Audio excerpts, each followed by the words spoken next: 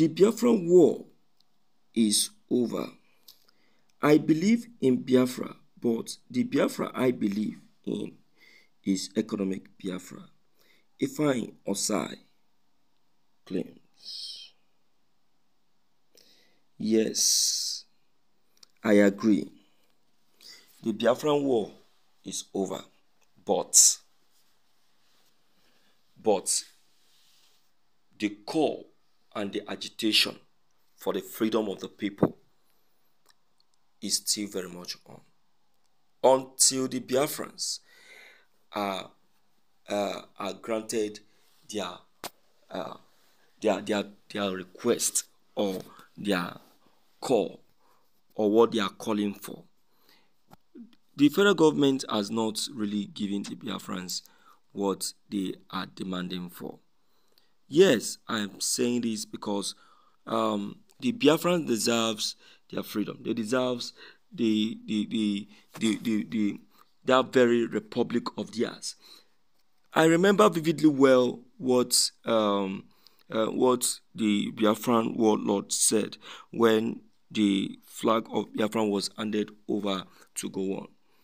He said it clearly that this agitation will repeat itself if the people are not given the leadership, the real leadership that they deserve.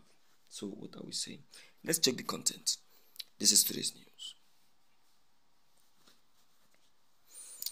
According to the report from the Sun, the deputy governor of Enugu State, Ifeanyi Osai, emphasized the importance of economic development for the Igbo community. While acknowledging the sacrifices made by individuals for Igbo, he advocated for a shift towards economic advancement, highlighting the need to revitalize the Igbo economy through infrastructure projects like the rail system and the utilization of seaports. Osai urged Southeast states to prioritize economic growth and leverage their resources, such as coal deposits, to unlock the region's potentials and reduce dependence on marginalization discourse. He said Governor Mba commends those who sacrifice for Igbo, including those living and dead. The Biafran war is over. I believe in Biafra, but the Biafra I believe in is economic Biafra. Let us seek ways of reviving the Igbo economy. The past administration made the rail system a part of the concurrent list. Southeast states should key into this.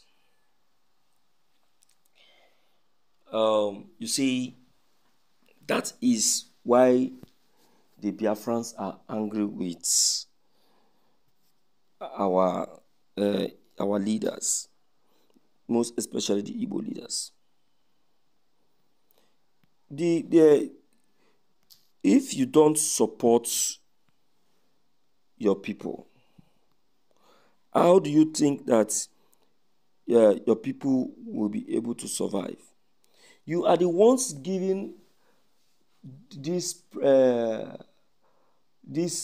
people ruling the power to sit on the economy of the Southeast, to sit on the resources that belong to the Igbos, and thereby making decisions.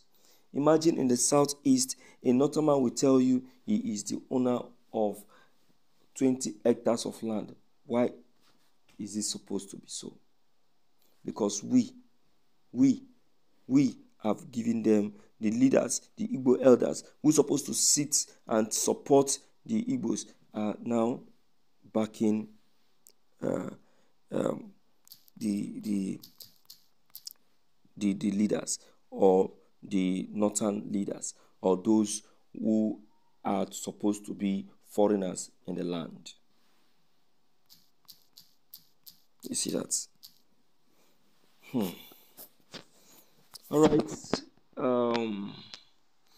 You've heard it anyway. That is what is currently going on presently.